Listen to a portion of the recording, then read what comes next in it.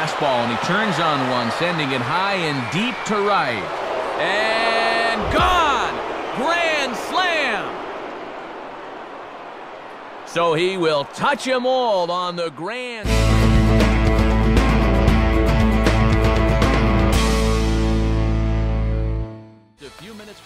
What up, kids? My name is Baefed, and this is my round 1 entry for Commentator Wars.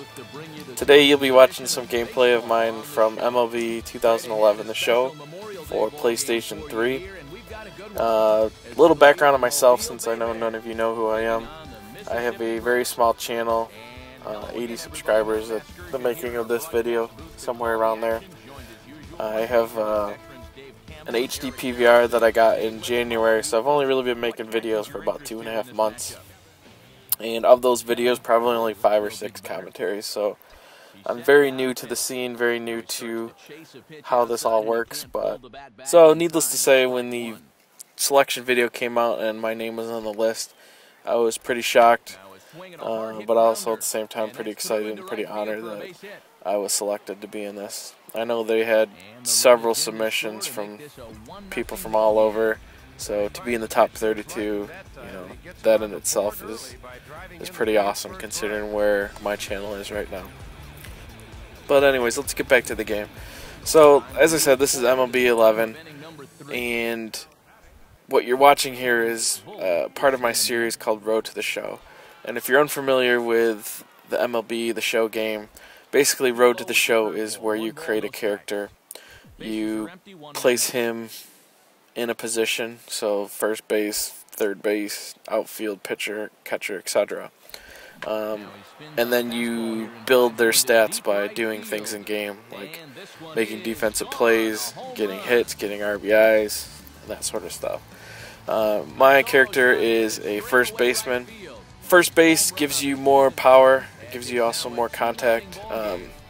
It's a hitting position, whereas if you make a outfielder, you're going to get more stats, base stats, for fielding, catching pop flies, that sort of thing.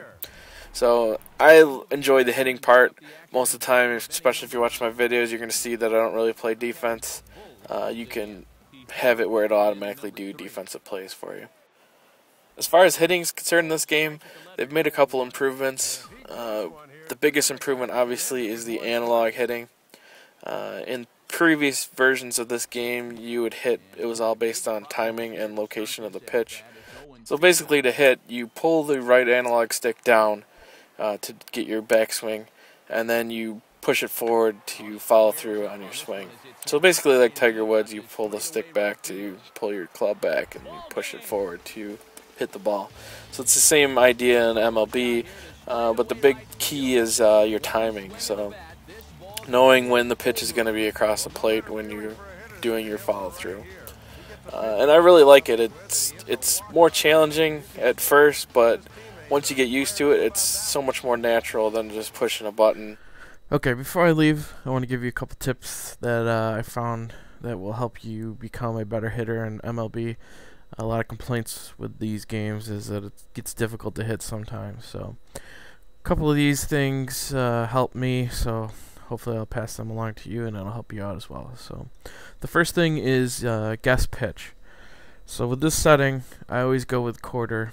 You get the less amount of benefit from picking the pitch correctly, but to me it's more important to know where the pitch is going to be over getting a slight boost in contact or power.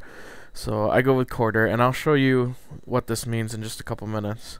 The next thing I like is the hitting view. I changed to catcher 3, and what this does is it kind of moves the camera down so it's pointing in the center of the zone, so it's a little easier to determine if the pitch is going to be high or low because of your field of view is a little bit better. So the normal pit stance is like up above the catcher kinda, so it's hard to tell really if a pitch is going to be high or if it's going to come in the strike zone because you're kind of looking down at the plate more compared to catcher 3. Okay, so here we are at bat, so let's really see what that quarter pitch zone really looks like. So as you can see, you can choose basically all 4 corners of the plate, so you can check to see if the ball's going to be outside, inside, high, or low. They all kind of incorporate the middle of the plate, so you're set there. So what I like to do is pick down in the zone. For me, I'm a power hitter, so a lot of times you're going to see pitches down in the zone to try to get you to ground out. So I always pick down in the zone. I also always pick the pitch that's the X button, which typically is a four-seam fastball or whatever their flavor of fastball is. Most pitchers you're going to see have typically one fastball, but there are some that have multiple fastballs, so you have to just be careful with that.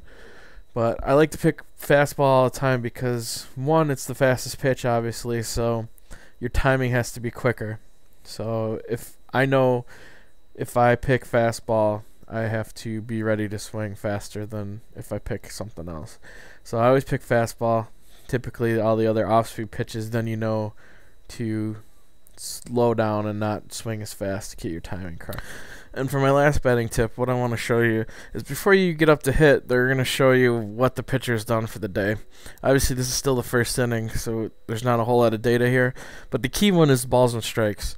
So as you can see here, he's pitched 5 balls and only 1 strike. So to me, I know that he doesn't have very much command right now. So I'm going to lay off the first couple pitches, especially if when I pick what zone I want to hit in and it doesn't come up. I'm going to stay away from swinging, especially at the first pitch, unless, obviously, I pick the correct pitch and it's a good one to hit. So hopefully you guys learned something there. Other than that, this is the end of my video. I want to thank everybody for watching. I want to thank the guys for inviting me to this tournament. And check out my channel for more MLB. Thanks a lot.